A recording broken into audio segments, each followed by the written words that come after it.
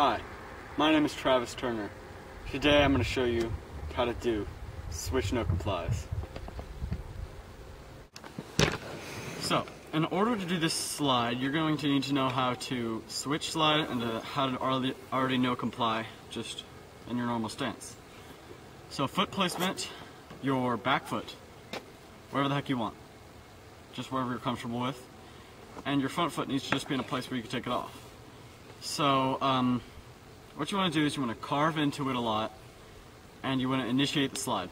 So just like you'd be doing a normal switch stand-up slide, initiate the slide, start going, and about a quarter of the way through the slide you want to take your front foot off and just put it on the road.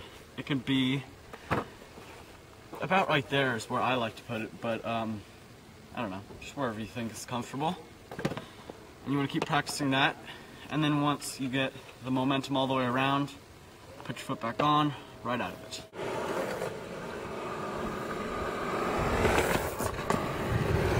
Problems with this trick include high siding